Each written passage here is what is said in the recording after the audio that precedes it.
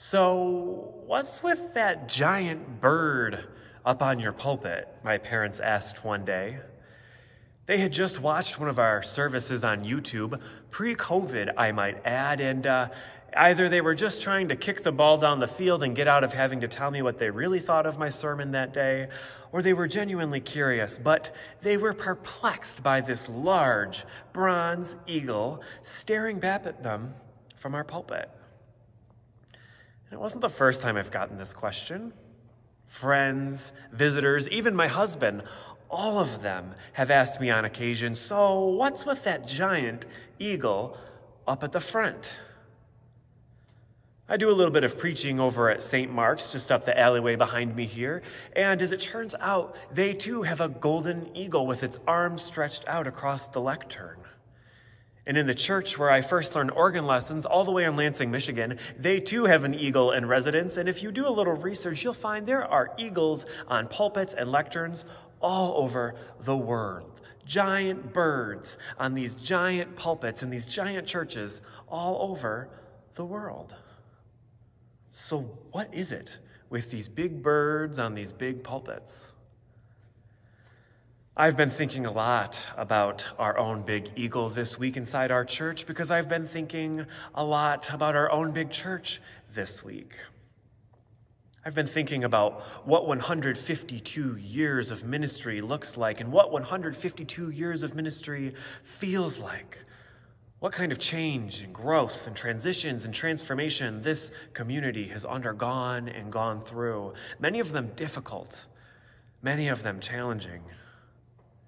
And while I know that this bronze eagle hasn't been at the front of this church building for the entire time, for the majority of it, it has been here, looking back fiercely, holding up mirrors, holding up windows, holding up perspectives, holding us in tension, and holding us all accountable with its piercing gaze. There is, of course, the adage, if these walls could only talk. But this morning, I want to push it just a little further and suggest if this eagle could talk. If this eagle could talk, because between you and me, I think it has something to say and some things that it has wanted to say for some time. I suspect that deep in its penetrating gaze, inside this bronze fixture, there are more truths than we could imagine. And I suspect that if we dig down deep enough and discover why this large bird is here in this cathedral of love in the first place, we would discover that it has decades and decades of wisdom to offer us in the midst of the most unsettled and challenging times in our community for most of us. Now, I own that I'm a bit of a research nerd, or maybe I'm just a nerd in general, but it wasn't exactly punishment for me to dive into a research project and figure out why and how and when and where eagles and other raptor-like birds made their way into sacred spaces like ours. And while I could probably present you an entire lecture series on the history of birds in Christian architecture and design, there's a few prevailing messages offered to us from the eagle and this eagle that I believe we all need to hear this week. Now, if you did your own eagle pulpit research, you would find that one of the earliest uses of the symbol of the eagle derived from the belief that the bird was capable of staring directly into the sun. They believed in the early church years that the eagle could just stare and stare all day long into the sun without flinching or looking away. And similarly, they believed that Christians could gaze unflinchingly at the revelation of the divine word. Now, I know that this is Fountain Street Church, and very few of us would use the expression, the divine word, much less crack open a Bible very often, but there's a profound beauty in that. There's a beauty in the symbolism and in the idea and in the notion that we are already enough as we are to look into truth and to look directly into opportunity and directly into mystery without flinching and without looking away. I love the idea of this bronze eagle with all of its mystery and with all of its mystery and its power, inspiring us to look directly into whatever it is that's before us, to look directly into whatever it is that's before us. I love that it inspires us. I love that it inspires all of us in our community to believe in ourselves and to liberate ourselves from flinching, from avoiding, or from dismissing, or from turning away. The reality is, you could substitute divine word for quite literally anything. But think with me for just a moment about where we find ourselves this week, because I know that that is the elephant in the room. This week, our community formally recognized the unexpected resignation of our senior minister. And in doing so, we learned from her own words that the existence of racism and sexism embedded in our institution were no longer sustainable for her, and that our community has work to do on dismantling the systems that allow for women and people of color to be treated poorly. And with this news came a shockwave that echoed through our congregation as it was met with grief and anger, confusion and denial, sadness and numbness, defensiveness and rationalization, agony, and virtually every other type of response and reaction that you could imagine. And what has resulted can only be described as a difficult conversation. A difficult conversation. Difficult indeed.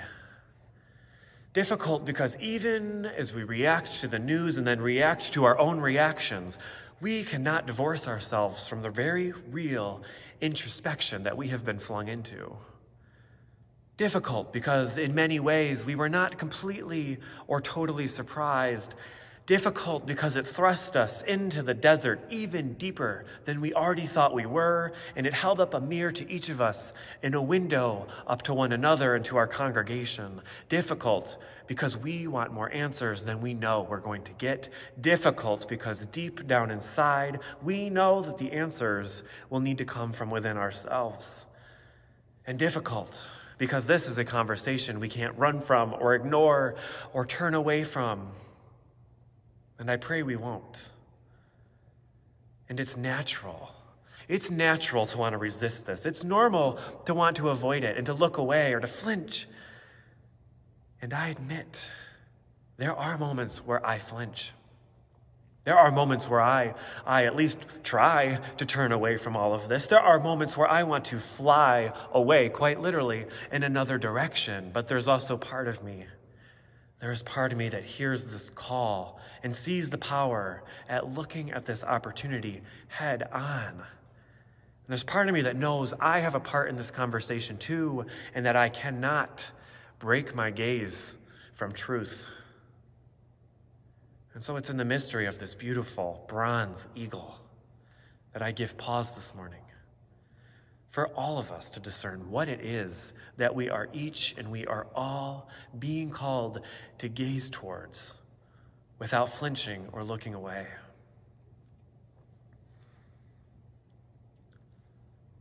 But there's another part of the symbolism of the eagle that I think we all need to hear this week. And that is the idea that the eagle was so big and so strong that it could fly the highest and therefore all the way up to heaven and touch it. And because it was so big, because the eagle is so strong, it can also fly the furthest. And therefore the eagle, the bird who could touch heaven, could also carry heaven the furthest, thusly carrying the vision of heaven, the embodiment of heaven to the four corners of the world. And again, I know this is Fountain Street Church, and the word heaven feels like it should come with the trigger, but we've talked about this at Fountain Street. We've talked about a liberated sense of heaven, a heaven seen as a place that's rooted and grounded in the here and in the now, not as magic way up in the sky, but as a reality in which you and I in this very congregation have a place in cultivating and making it a reality for ourselves and for others. Our shared liberated faith is rooted in love and justice and inclusion, and that in itself is a way of understanding and manifesting heaven right here and right now. And just as much as it is our pursuits to free our minds and grow our souls and to be able to live and experience and know the fullness of being human, so too is it our responsibility that this life will be known by and experienced by all of creation, not the least of which our neighbor. My friends, life is thriving. Life is loving. Life is being loved. Life is growing. Life is changing, and it is transforming.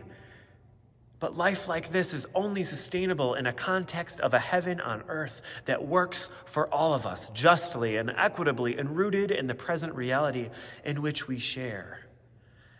And that is precisely the kind of heaven on earth that I believe Fountain Streeters want to engage in, and that is precisely the kind of heaven on earth that I believe the symbolism of this eagle calls us each and all to embody and carry to the four corners of our world. But being alive, being fully human, experiencing the fullness of life takes work. And that kind of work requires growth and change and transformation. And that is precisely where we are this week, my friends. In the tradition in which I was educated for seminary, I was taught you never finish a sermon without the good news. You can't stop without the good news. I was taught that you can take a community to difficult and uncomfortable spaces and places, but you always proclaim the good news, the news of hope, the news of joy and of liberation and of promise. And this morning and this week, my friends, there is plenty of good news. The good news is, from where I'm standing, Fountain Street Church, this church is not denying that we have work to do or that there is a journey ahead of us. This congregation is not looking away from the next chapter or from the next season ahead. And even in those moments where we flinch, even me, we look back and we turn our gaze towards the truth and the opportunity and the path before us. The good news is there are 15 members of our church's governing board, including 5 fiercely dedicated officers who have been working tirelessly around the clock to gaze into the next season face on. They are. And the good news is that the same thing can be said for your fiercely dedicated and passionate staff right down here at 24 Fountain. And even though we represent a congregation of mixed views and experiences and opinions and feelings and any number of things, let alone what we're going through right now, you're still here. You're still engaging, and you haven't given up. And that is some damn good news. The good news is we are in this together. The good news is that we have what it takes to keep our gaze fixed on truth and enter into this next season of change together. In the Jewish stories, waters covered the earth for 40 days, and Moses stayed on Mount Sinai for 40 days and 40 nights. In the Christian legends, Jesus fasted in the desert for 40 days and 40 nights, and lest we forget the Buddhist tradition, where the Buddhists spent 40 days under the Bodhi tree. Each of these stories, all of these stories, remind us that change and transformation are only available to those who go through the journey. Growth and metamorphosis and being radically transformed are possible after a season of transformation. Isn't that some good news? Who among us would deny that this is the kind of season in which we find ourselves right here at Fountain Street? A season of transition, a season of self-discovery and of holding up mirrors and looking through windows and of opening ourselves up to the fullness that life has to offer. And if we engage this season with the courage of an eagle and on the side of love and justice and inclusion, I believe that this will also be a season of transformation for all of us. Isn't that some good news? Like an allegorical bronze eagle adorning our own pulpit, we need to look at where we are head on. We need to look at ourselves head on, and we need to look at this next chapter head on and own this part of our story. and not only own this part of the story, but carry this part of our story to the four corners of the world. Because, my friends, the world is counting on us to do this work almost as much as we are counting on ourselves to do this work. May it be so. Amen.